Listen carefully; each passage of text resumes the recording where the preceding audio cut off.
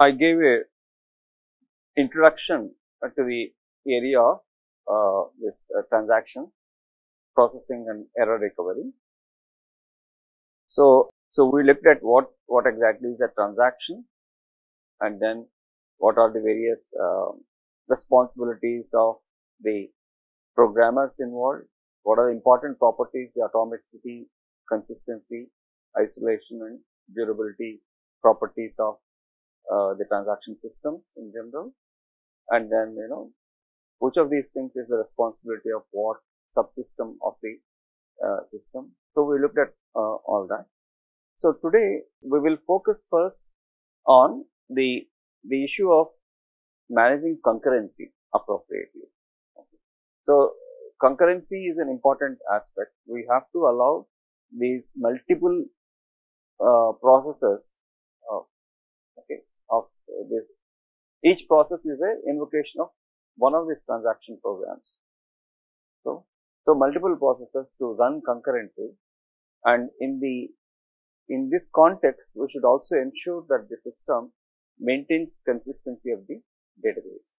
So how does what are the various, how do we approach this problem? How do we model it, and how do we look at what are the kind of solutions that are possible in this space? So we will broadly look at the concurrency control submodule today. So let me go over the last slide that we were looking at in the last lecture.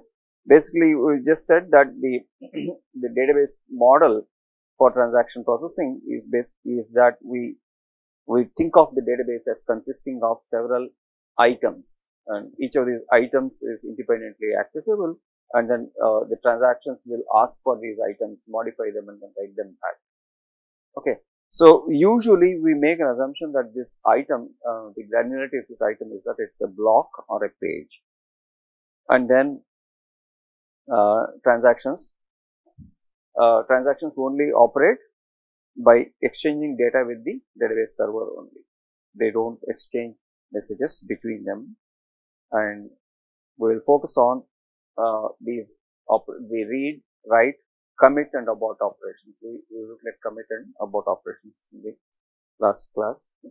Briefly gave you as to what those things stand for, and we actually will not be able to at this stage not be able to fully appreciate what should happen in commit and what should happen in abort unless we also study the recovery procedures. So we will come to that in the next week actually. Okay. And we also said that the transactions should not be nested. Okay. So with this background, let me go a little more closely at this operations of these transactions. So let us develop some notation for representing these things. So Ri of x, this symbol will stand for the read operation of transaction I. So since we are going to mix the operations of the transactions, several of them, a bunch of them together, and then start talking about them.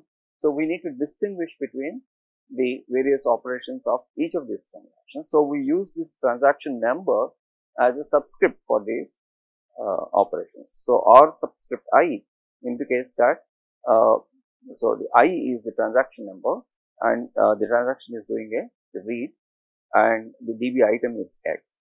So what exactly happens when you do a read X is that the disk block having this particular item X is copied to the buffer page from the disk if required. So it's possible that some other transaction has requested for the same item a little earlier, and so the page is actually lying on the memory, in the memory. Okay. So if it is required, it will be brought from the disk to the buffer space. So copied to the buffer pages. So we will think of the buffer as something which has a number of these pages which are all equivalent to the disk block size. So the disk box will be first brought into the buffer page, and then they will be made accessible to the transactions. And then the required value, whatever is the value, is assigned to some program variable X. So even though the page is brought, the entire information about page may not be actually used.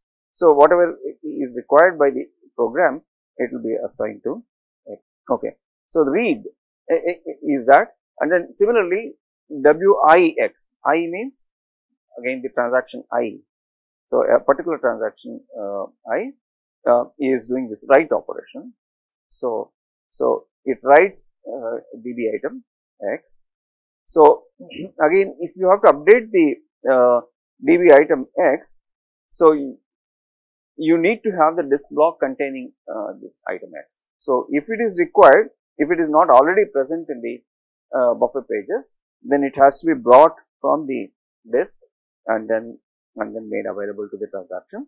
So, the transaction will update the buffer value using this program variable, whatever is the, we have some internal, the program space is there. The program has its own memory space, right. So, it is maintaining some values as it is running in memory. So, those values will be transferred to these buffer pages and then they will be transferred back to the disk. So, when you do a write, the transfer of the block to the disk might happen immediately or might happen later.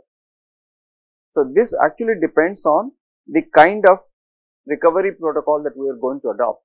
So, for the moment we will think of it as the transfer of the block to the disk will happen at some later point of time, okay, either immediately or a little later it will happen. So, unless it happens, actually the write operation is not fully successful, you can see that. Okay.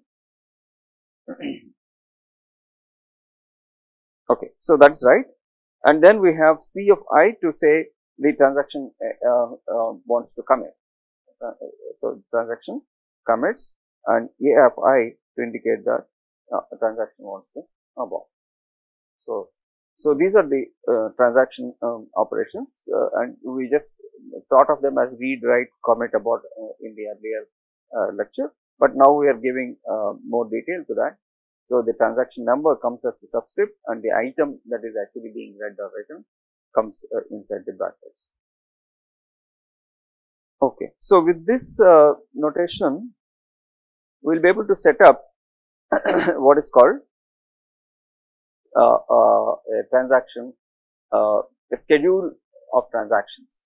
Okay, we'll set up that. Okay. So, before we go into that, let's briefly discuss the need for concurrency control. I think we can actually intuitively feel the need for the concurrency control, because if multiple processors try to access the same item, then we know that there are problems.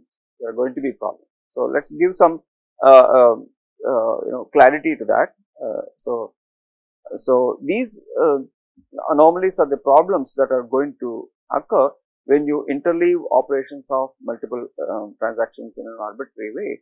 It can be kind of classified into write-read anomalies or read-write anomalies or write-write anomalies. I will show you these things in a short while. So, write-read anomalies they are also called dirty reads in our context. In the context of databases, we call them as dirty reads. It becomes clear now why it is like. So, the transaction Ti, let's say T1 is in progress. So, it's updating values in a particular column, let's say. And then, so the system allows transaction T2 to kind of read a value X that has been already updated by T1, make use of that value, compute some other quantity and also finish. By finish, it says that I am committing and quitting. So, suppose the system allows this kind of a thing, then the transaction T1 is still in progress. So, after this entire T2 has read the value X and then make use of it and then finish, T1 for some reason might actually decide saying that no, I did a mistake in updating this X value, I will have to go back and then change it back to the original value. Notice that as a programmer, I have the I have the freedom to do many things with the database. So, I might programmatically decide at a later point of time that this have been some mistake, and so I might want to do a change back to the original value. Also, this might happen because due to some reason we detected that the transaction T1 is not following rules properly and things like that. The system itself might decide to roll back the operations of the transaction T1, in which case the value that it has changed has to be brought back to the original value. So, in this context, what happens is that there is a write that happened and there is a read that happened, and there is a cancellation of the write that is happening. And so, essentially what happened is that this T2 has read some dirty data. It is read some intermediate data, or it is also called dirty data because it is not correct data, and so got into trouble. Okay, actually about a solution for this issue, T2 actually might having read X, having made use of the X, it can also actually wait for a while, see what exactly happens to T1, and then decide to do whether to finish or not. Okay. So, but without doing all such kind of things, T2 in a hurry has updated and claimed that it has completed its work and quits. And suppose the system allows this, then this kind of a dirty read problem will arise. So, this is a dirty read kind of situation. It's called like that. It's an anomalous situation. We would like to avoid that. Here are the other kind of unrepeatable reads. We call them as unrepeatable reads. So, this is a read-write anomaly. So, T1 has read a value X and intends to actually read it again before changing it. Between these two reads of X by the transaction T1, some other transaction T2 reads X, modifies it and finishes, quits. So, when T1 reads the value of X the second time, it gets a different value. So, the read that you have done is not a repeatable read. That means you get two different values when you read the same thing without you updating it. That means somebody else has interfered into your work, basically, right? So, you read a very item from the database, and then you again read it. You haven't modified it yourself, and you try to read it after a little while. You expect the same value to be there because you are guaranteed isolation, alright? But that doesn't happen here because something else has come and then changed it. So, this kind of an issue again is because the system allowed T2 to read X without bothering about what is happening to it. So, this kind of a thing is what is called unrepeatable read problem, and it causes a lot of issues and so we should try and avoid this kind of situations. So, all this actually is happening because two transactions are trying to access the same database item in some order or the other. This problem called WW anomaly or lost update problem, it's also called lost update problem, also happens in a kind of a similar way. So, T1 reads an item X and reduces by 10% and wants to write it. It has not yet written it. Okay, it has done a 10% reduction, but it has not yet written it. T2 reads the same value X. T2 reads the same value X before it was actually updated by X. That means the same original value X, and increments it by 20%, and it wants to write. So, T1 wants to increase it by reduce it by 10%, and T2 wants to increase the same value by 20%. Now, both of them are attempting to write. So, whichever write happens first will actually win. So, in some sense, so say write of T1 happens, then and after that the write of T2 happens, let us say. So, the final value is actually 1.2 times x only. So, whoever actually has written first has actually lost its update.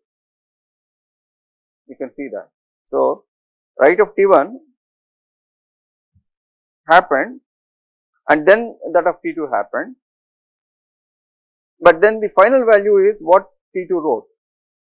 So, what is the final whatever the value that was written by T1 was overwritten by T2, and so the update that was made by T1, which is a 10% reduction, was actually lost in the process. So, this issue is what is called a lost update problem. So, you might have actually studied these kind of issues in in processors trying to access memory variables simultaneously and things like that in an operating system course context also. So, and you would have seen this memory traces and things like that. Similar kind of issues come up there, right. Anyway, so these things are very real problems in the context of our transactions also, and basically these are the various things that we should avoid actually as when we are controlling the concurrency. Okay, so let's move ahead. Here is an important notation that we make use of in order to model the interleaved operations of a bunch of transactions. A bunch of transactions are currently running, kind of admitted, and they are all running. So, we want to take a peek into how they have actually happened. Okay, what is the exact interleaving of the operations of these transactions? So, we need a model for that. So, we need a notation for that. So, let's represent it like this. So, it is actually easier to view it in a tabular kind of form. So, time is progressing this way. These are the individual operations of the transaction T1. So, since they are in the column T1, we didn't put the subscripts here. So, they are in the column T2. So, that means they are all of transaction T2. So, we don't put the subscripts. In a similar way, these are, and this is the timeline. You can see that in each timeline there is only one event, one operation, right. So, at any point of time there is a uniprocessor model. At any point of time one of these operations is happening. Okay. So, this is the interleaving of operations of transactions that is happening. Now, since each time writing this picture is difficult, so we have a notation for that. So, what we will do is we will write this as R1x, then the next thing is R2y, transaction 2 is reading y. So, R2y, then so next if you go to next time step is R3x. So, we write it R3x and then W1x, then W3x, and then finally W2y. So, we write this in this particular sequence and we call this as the transaction schedule or history of the transaction operation. So, we assume that there are a bunch of 3 transactions running, and this is the particular way in which the operations of the transactions are interleaved by the system and run by the system. So, we have a notation for that. Now, we use this notation to kind of study the properties of these schedules and then actually define what is a desirable property for the schedule, and then see how exactly that kind of schedules will actually happen in the system. Okay. So, this is just a notation for representing the histories of the running. It is also not fully complete because we have actually not put the commit commit operations of these transactions also. Okay. It is kind of incomplete. schedules. Now, in the context of these transaction histories or schedules, this is another important thing. We call something as a serial schedule. A serial schedule is where no such interleaving actually happens, no interleaving happens. So, all the operations of one particular transaction come together. In this case, they all come in one T1, T2, T3 in that order, but the order actually does not matter. You may put operations of T3 first and then operations of T1 first and then the operations of T2 also. So, as long as all the operations of a particular transaction all together in the schedule, we call such a schedule as a serial schedule. Essentially, it is operating. There is no interleaving, so we call such as a serial schedule.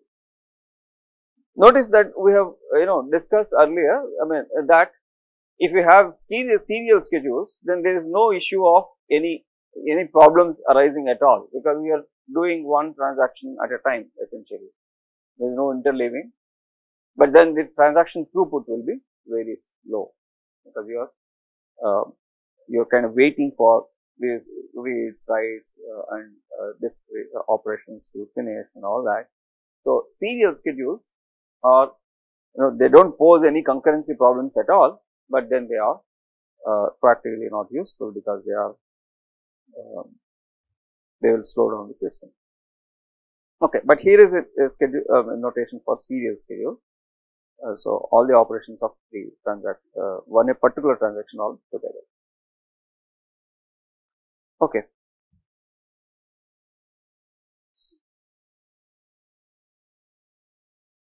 Okay, so here comes a very important new term called serializability. If you type it in Word, it will give you spelling error actually. We use this term often in database context. This is called serializability. Serializability is defined a little later. So, right now, okay. So, serial schedules, we have seen that there are no interleaving of operations of different transactions, and they do not cause concurrency problems, but then the performance is low. A question arises is that, is there some interleaving of these all these operations, which in some sense equivalent to a serial schedule? Okay, if the interleaving actually happens, but somehow that interleaving is in some sense equivalent to a serial schedule, if such a thing can be set up, then we will call such things as serializable schedules. They are not actually serial schedules, but then they are in some sense equivalent to serial schedules. So, we will call such kind of schedules a serializable schedule. And if we somehow can realize these serializable schedules in practice, then we are a little better off compared to having to use serial schedules. Okay. So, what is this sense of equivalence? That is what we will now define and set up. So, the effect of this interleaving is same as that of some serial schedule. If that is the case, we will call them as serializable schedules. So, but this one is vague, because we have not really told as to what is that equivalence and things like that. So, let me make this a bit much more precise now. Okay. Now, in order to make this precise, we need to have a definition calling what are called conflicting pairs of operations. What are conflicting pairs of operations within a schedule? Because it is all these conflicting pairs of operations that are going to actually cause problems for us. So, let us set them up and then discuss them how to handle them. So, a pair of operations in the schedule. Okay. So, there is this this kind of schedule, right? So, we are picking up some pair of operations, and they are said to be in conflict if the operations belong to two different transactions. Operations belong to two different transactions. Both the operations are dealing with the same database item, and one of them is a write operation. This is precisely the kind of, pairs of problems, pairs of operations that are actually was causing a lot of these issues like the lost update problems and repeat all those problems. Okay. So, let me show you in this schedule. Let us identify the conflicting pairs of operations. So this transaction T2 is actually all dealing with Y, whereas T1 and T3 are dealing with X. So T2 operations actually don't conflict with anybody because they don't share the same database item, right? That's clear, right? So T1 operations, of course, any of the operations of the transaction don't conflict to themselves. They are in the sequence order. They are all. So TRX conflicts with. It doesn't conflict with this RX because both of them are read operations. One of them has to be a write operation. So RX conflicts with WX. You can see Rx conflicts with Wx, and this Rx conflicts with that Wx because they are both referring to the same item. One of them is write operation. They belong to two different transactions. Same is the case with this Wx and this. There are three pairs of conflicting operations here in this particular schedule. So, given any schedule, you will be able to figure out as to what are the conflicting pairs of operations there. Okay, is that clear as to what are conflicting pairs of operations? Let me repeat. There are operations that belong to two different transactions, both of them dealing with the same database item, and one of them is a write operation. Okay. So now that we have understood what are conflicting pairs of operations, we are in a position to define a notion of equivalence.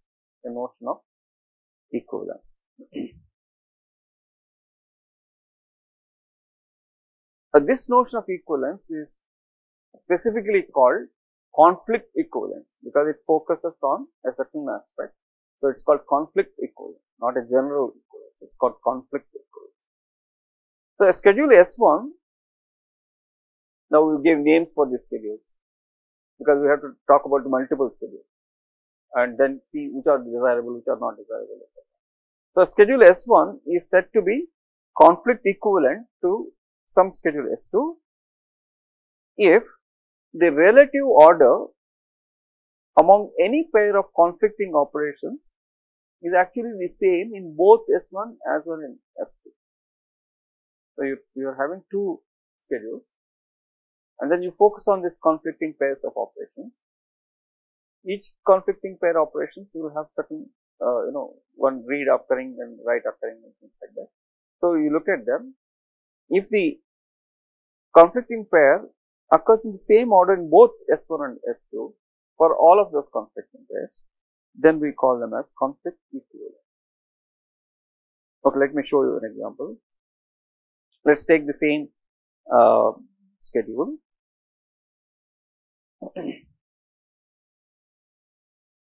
So this is what is there. So R1X, this is what is there in the table. R1, R2, R3, W3, W2, W2Y, finally W2. Now this is conflict equivalent to this one. You can notice that if you take this the yellow ones, there is a conflicting pair of operation. R1x, W3x, R1x, W3x. They are occurring in the same order in here and also here. And in a similar way, if you take this violet ones, R3x, W1x, they are also occurring in the same order, R3x, W1x. Okay. And then if you take this underlined one, R3x and W3x, that is the, there's some issue here, right? Yeah, I think there's some, one of them subscript has to be corrected. So let's look at all the three. So, so this R1x, W3x, they are in the same order, and then this R3, W3, R3, W3, R3, W3, and so, and this one finally W1x and W3x. So okay, W1x and W3x. Okay, even these are actually in the same order. Okay. Now, that's so what exactly happened between this and this? What we just did is to actually position this W2y little inside. So W2y, we kind of pushed it up, pushed it to this position, and then pushed these two operations down in the same order. Okay, and we got a schedule. We got a slight different schedule, but then it is equivalent to the conflict equivalent to the upper schedule, whatever it is. Now, if you do something similar, but if you change the order among these conflicting pairs of operations, obviously you will not have conflict equivalence. Okay. So now I have done something like this. So simply swapped. What is it that got swapped here? You can just see R1x, R2y. So W3 and W1x compared to this, I swapped them and got into a different schedule. So this obviously is not equivalent to the other one, conflict equivalent to the other one, because you can see that yeah, in this, for this conflicting pair of operations, the relative order in which they are occurring is different in both these things. Okay. Now, why is this useful? What is this use of this conflict equivalence? Let's see. Now, our idea here is that having developed this notion of equivalence, kind of make use of it to say that, okay, if there is some schedule, if it is conflict equivalent to a serial schedule, some serial schedule, if it is equivalent, conflict equivalent to some serial schedule, then it's going to be useful for us. Okay. So that's why we bring in a specific notion of serializability. The serializability is a bit more general notion, saying that it is useful for it is useful for realizing good concurrency control. But here is a more specific property called conflict serializability. So we define some schedule as conflict serializable schedule, okay, if it is conflict equivalent to some serial schedule. And how many serial schedules are there? If there are some 10 number of transactions, there will be factorial 10 number of serial schedules, because you can position them in factorial 10 number of different ways. Okay. So depending on how you position them, those payloads will finish at different times and all that, but we are not concerned much about how, when they finish, but we are concerned about when our correctness and all that consistency and that. Okay. So what we are doing here is that now we are saying that interleaving of operations is okay as long as the particular interleaving that you have done is actually equivalent to some serial schedule. What is that equivalence notion? Conflict equivalence notion. So what does it mean? So in this particular schedule, which we are calling it as a conflict serializable schedule, the conflicting pairs of operations are actually occurring, in the same order as they are occurring in some serial schedule. So, in effect, the effect of this particular conflict serializable schedule is in some sense equivalent to that serial schedule, to which it is conflict equivalent. So, that is what we are going to make use of. Okay.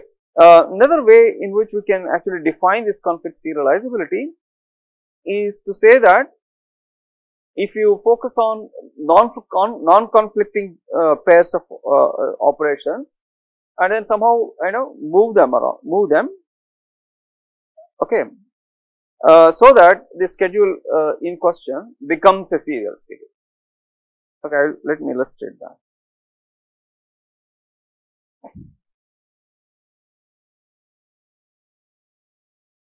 Okay, so let us take this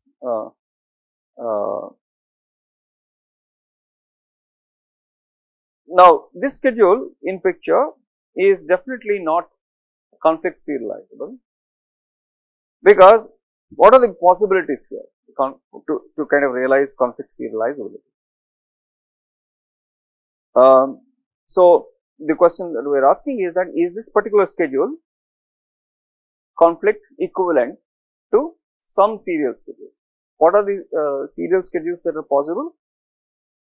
So, I can put among the T1 and T2, I can either put all the operations of T1 before the operations of T3, okay, and the operations of T2 actually do not matter, because the T2 is all operating on Y and does not really conflict with anybody. So, I can put the operations of T2 all the way before or all the way later, etc., does not matter. Whereas, if you focus on the operations of T1 and T3, if you try and check if this particular schedule is conflict equivalent to a serial schedule in which T1 comes before T3, if you try to do that, then, so what does it mean? So, this Wx, okay, should come before this Rx. Only then this T1's operations will be before the operations of T3 in that serial schedule, right. So, if you try making this particular schedule that is given in the picture conflict equivalent to a schedule in which the operations of T1 come before the operations of T3, then obviously this second pair will be out of order. This pair will be out of order, because they are right now here like this, Rx comes first and then Wx comes. But then if you are trying to put operations of T1 before the operations of T3, then the relative order among this pair will get disturbed. Okay. So, I can't try showing that this particular schedule is conflict equivalent to some schedule in which operations of T1 come first and then the operations of T3 come later. In a similar way, if you try to argue that T3 operations are, let me try to put before the operations of T1,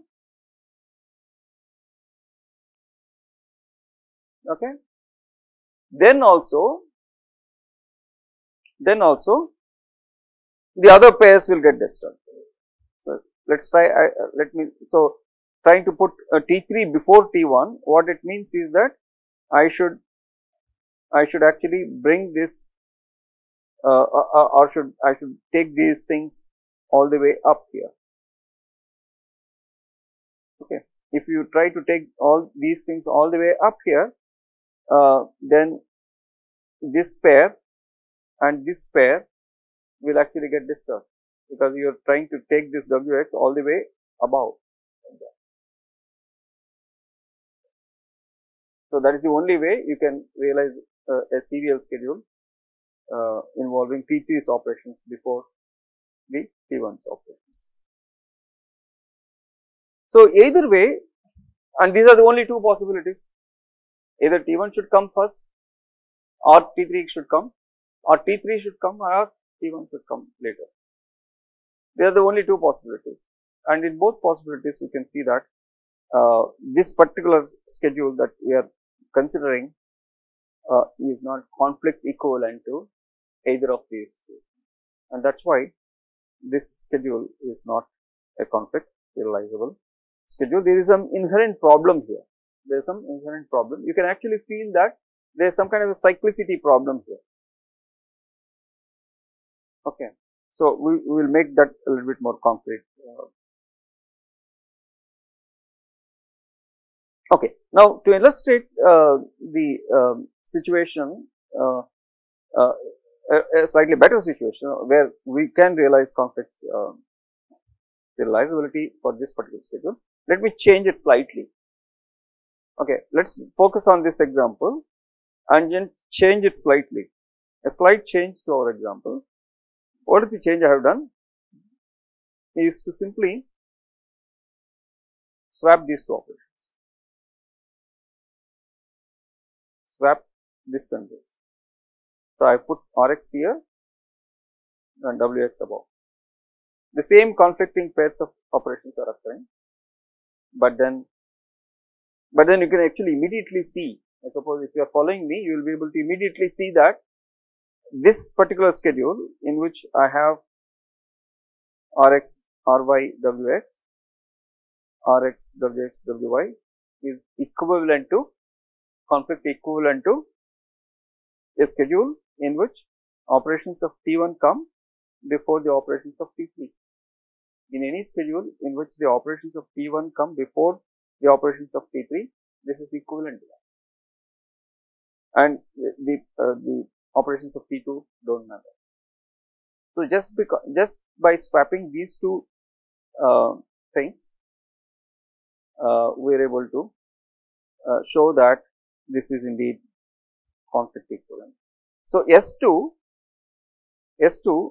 is conflict equivalent to serial schedules. In fact, it is equivalent to all these serial schedules T1, T3, T2, T1, T2, T3, T2, T1, T3. Of course, it is not conflict equivalent to T3, T1, T2. It is not conflict equivalent to T3, T1, T2, because if you try to get T3, T1, T2, then you will basically, these are conflicting pairs of operations, you will actually all swap them all of them you will be trying to reverse, which is not possible because this is the order in which they have been given to us in the initial schedule.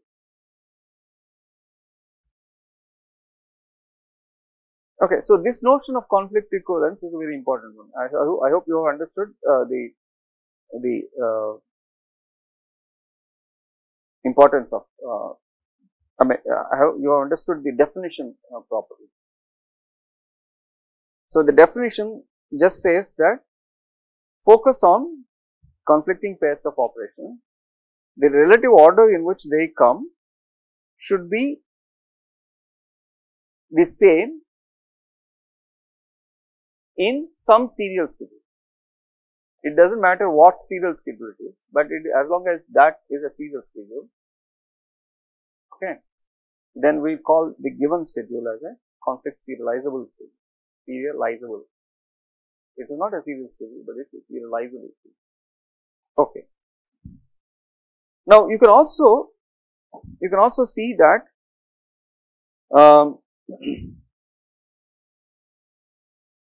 okay. So, if you focus on non-conflicting pairs of operations here, non-conflicting pairs of operations, for example, this Rx is not conflicting, this Ry and this Rx are not conflicting, etc. So, this Wy is actually not conflicting with anybody. So, what we can do is to swap it with this. So, this Wx comes down, this Wy will go up. That is what I mean by swapping. So, if you swap it, then the swapped schedule is actually conflict equivalent to the given schedule, that you can see, right. Suppose I do a one swap, I take this Wy here and then put Wx here. This Wy is not involved in any conflicting pair of operations, and so it does not disturb any relative order of any conflicting pairs of operations in the given schedule, and so it will be equivalent to the given schedule. Do you get me? Yeah. So, like that, as long as this does not conflict with the immediate operation to which I am swapping, I can actually swap it all the way up like this and continue to maintain equivalence of the schedule before and after swapping. Okay, do you get the point? So, like that, now you can see that I can actually swap Ry with this Rx. I can bring the Rx down and then take Ry up. It does not change the relative order of any conflicting operation. So, I will continue to be. So, what I can do is actually I can do many things like this. So, for example, I can take this Ry, swap it down all the way here. I can move it all the way down here because it is not conflicting with this. So, I can move this up and then this down, and it is not conflicting with this. So, I can move this down and this up, like that. I can actually swap it all the way there. Then what actually happens? So, you can see that this schedule has become a serial schedule. Why? All the operations of T1 coming, then the operations of T3 are coming. I have brought this down all the way here. So, operations of T2 are coming later. Okay. So, it has become equivalent to, it has been turned into an equivalent state. So, why I am telling all this is that one way of checking whether a given schedule is in fact equivalent to conflict serializable, given schedule is conflict serializable, is to try and focus on non-conflicting pairs of operations within the schedule and swap them around to ensure that the given schedule can be turned into some convenient serial schedule. Okay. So, in this case actually you can later verify that you can turn this S2 into either T1 T3 T2 or T1 T2 T3 or T2 T1 T2. All these things you can do by just moving the non-conflicting pairs of operations or swapping. Okay. So, that is the notion of conflict equivalence. So, in order to actually check whether something is conflict equivalent or not, we can actually construct what is called a precedence graph of a schedule, precedence graph of a schedule. Okay, precedence graph is also called serialization graph. So, the nodes represent transactions here, and there is a directed arc from the Ti to Tj. If an operation of Ti precedes the operation of Tj in the schedule, precedes means comes before and conflicts with it. Okay, and conflicts with it. If that is the case, we can put a arc. So, essentially we are actually again representing the conflicting pairs of operations by arcs, and then we can say that we can redefine this conflict serializability in terms of this precedence graph, saying that schedule S is conflict serializable if all of this precedence graph is acyclic. Okay. The precedence graph is acyclic, then we can define that the schedule is conflict serializable.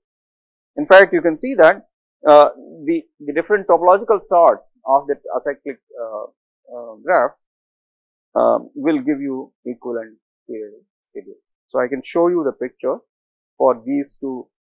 Just now we considered these two diagrams, right. So, you can take this diagram T1, T2, T3, this is the original diagram that I gave you, and this is the slightly modified diagram. So, we notice that this slightly modified diagram is actually conflict serializable, whereas the original was not conflict serializable. So, you can also check it by constructing the precedence graph here. So, the precedence graph here has T1, T2, T3 as the nodes representing the transactions. And now, if there is a conflicting pair of operations and one precedes the other, then there is a arc from T1 to T3. You can verify that later in the definition. So, because of this, T1 to T3 arc comes into the picture. Now, because of this conflicting operations, and this precedes that, T3 precedes, the operations of T3 precedes that of T1. So, because of this arc comes into the picture. So, the cycle comes into the picture because of that, and T2 is of course happily independent.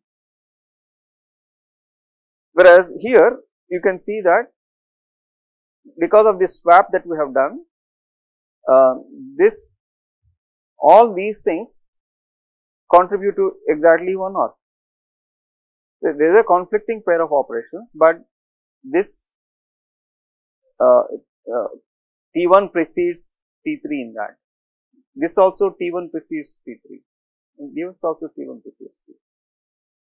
And so it's actually all of them contribute to this arc, but that arc is like this. So you can see that. Okay. So using precedence graphs or serialization graphs, one can actually check whether a particular schedule is in fact serializable or not. So there are multiple ways of doing this serializability, conflict serializability check. One is by constructing the precedence graph.